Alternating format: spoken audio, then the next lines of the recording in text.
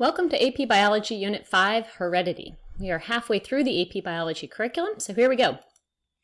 This first video is going to focus on just an introduction to heredity, as well as the process of meiosis. So to start with an introduction of heredity, let's just start with the basics. What is heredity? Take a look at this picture of the giraffes and see if that can help inspire you to answer this question. Heredity is simply the transmission of traits from one generation to the next, which leads to the next obvious question: what is a trait? And then again, let's use these giraffes as inspiration.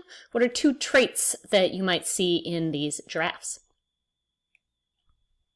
A trait is a specific characteristic of an organism. Traits can be anatomical, physiological, or behavioral. Traits generally fall into three major categories, which is anatomical, physiological, or behavioral. So when we're looking at these giraffes, we could look at anatomical characteristics, like the way it's built, the way it looks, physiological characteristics, the way it's sort of its inner workings, right? Like how all of those anatomical pieces actually function, as well as behavioral. So on a bigger scale, how does that individual sort of navigate through its life? So for example, you can see the way that it's drinking water relates to a behavior. But this actually relates to anatomy and physiology of the giraffe because it is so tall, its head is so far above its heart that it needs to have so much blood pumping from its heart that if it just bent its head straight over, the capillaries in its head would explode. So in this case, anatomy, physiology, and behavior are all kind of working in tandem. But you could talk about all of the separate traits that relate to that. Just a side note, phenotype and trait are often used synonymously, but you can also talk about a phenotype as a combination of several traits. So let's talk a little bit more about phenotype, or more specifically, phenotypic diversity. Phenotypic diversity is the variability you see in phenotypes. So when you look at a population, how do they differ? How do they differ in terms of anatomy, physiology, and behavior? Let's look at an example. C. elegans is a nematode pictured here. It's a roundworm, and it's a model organism, so it's well understood by scientists, well studied. It's usually about 1 millimeter long, really small, but adults do vary somewhat in body size. So let's try to think through what might be some factors that lead to two adult nematodes being different sizes. Very simply, different phenotypes can be different due to differences in genotype, the genes, differences in the environment, or most common, a combination.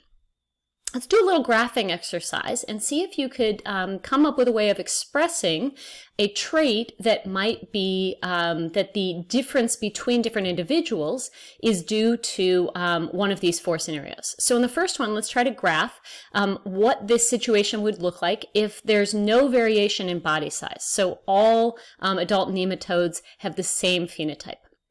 The second case, what if the phenotypic variation is only due to variation in genes?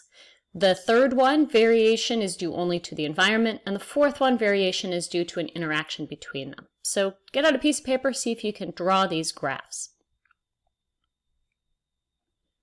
Now there are actually lots of correct answers here, but let's look at the sort of core concept. If we're looking at no variation in body size, you should just have one body size, and that's why it's that straight line there. So with both of our genotypes, represented by our red line and our black line, they are identical. But beyond that, they also are identical across different environments. So in this case, the environment we're looking at is temperature. So there's no change due to environment, there's no change due to genotype. The next one, where we have phenotypic variation due to variation in genes only, we do see a difference between different nematodes, but in this case, temperature doesn't matter, right? The environment has no effect. The only reason that those two, that individuals might be different is because they have different genotypes. The third one, phenotypic variation, is due to variation in the environment only. Here, once again, our two genotypes are identical, but now we see that there is a variation in body size, and that's because of temperature. So in this case, we've demonstrated that in cold temperatures, they're smaller.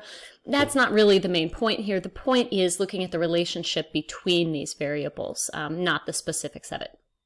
And that last one is phenotypic variation is due to an interaction of genes and environment, which means yes, genotype has an effect, yes, The environment has an effect, but they have different effects. So, for example, the environment affects those two genotypes differently.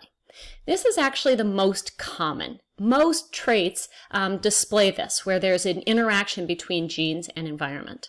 But because we want to keep things simple, we're primarily going to focus in this unit on phenotypic variation that is due to genes. The last point I want to make while we're still talking about the introduction to this unit is comparing asexual reproduction and sexual reproduction. In this unit, we're going to be focusing primarily on sexual reproduction, but I just want to make sure that you're aware that's not the only way of going. It's not the only way of making more organisms. And we're a little bit biased because humans reproduce sexually, so that's sort of what we sort of assume is the standard, but there really are pros and cons both ways. So asexual reproduction, some of the advantages is that offspring are already adapted for their environment. There's no need to find a mate, which takes extra energy, because all of the offspring are just clones of the parent. So if the parent is successful, then the child will probably be successful as well, as long as there's not too much change in the environment. Another advantage is that it's a really fast way of reproduction, although this can have negative side effects in terms of overpopulation. And finally, one disadvantage of asexual reproduction is that all offspring, again, are clones, which means that if the environment is not good for one of those offspring, it's not going to be good for any of the offspring. If one gets sick, they all get sick. So if we have asexual reproduction, we generally have less diversity. And this is one of the major advantages of sexual reproduction, but it does come with sort of the flip side of some of those negatives. It takes extra energy, it's complicated. Down below here, we have a little diagram of several forms of asexual reproduction. You don't need to memorize these different types, just be aware there are different methods of asexual reproduction. All right, so now let's dive into Unit 5.1, which is focusing on meiosis. In Unit 5.2, we're going to learn about how meiosis increases genetic diversity, specifically through independent assortment and recombination. But in this unit, we're just going to get some basics about genetics and meiosis. So to get some basics on genetics and meiosis, let's start at the beginning and make sure you understand the terms gene, locus, allele, chromosome, and homologous. There's certainly many correct paragraphs you could have written, including all of these terms, but the one I wrote relates to the homologous chromosomes pictured here. So to the right is a model of a set of paired chromosomes. Chromosomes are made of DNA and associated proteins, and they carry the genetic information. So each chromosome contains multiple genes, and a gene is that part of the chromosome that serves as the basic unit of heredity. So this is how information, how traits are passed on from one generation to the next. Genes influence many of an individual's characteristics. A locus is the location of the gene. Homologous chromosomes have the same genes in the same places along their length. So we can see that in the chromosomes pictured on the right. We'll come back to that in a second. Humans have 23 pairs of chromosomes for 46 total chromosomes. For each pair of chromosomes, one comes from the egg and one comes from the sperm. So humans are diploid, which means that we have two copies of each piece of information. So one from the egg, one from the sperm.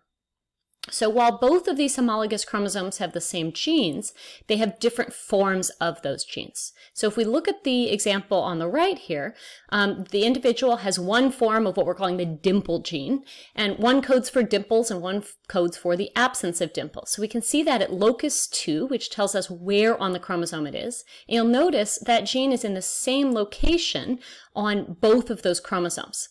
I've colored it differently to represent that it's slightly different information, like the nucleotide sequence is slightly different on those two chromosomes, which means there's going to have slightly different information on both of those.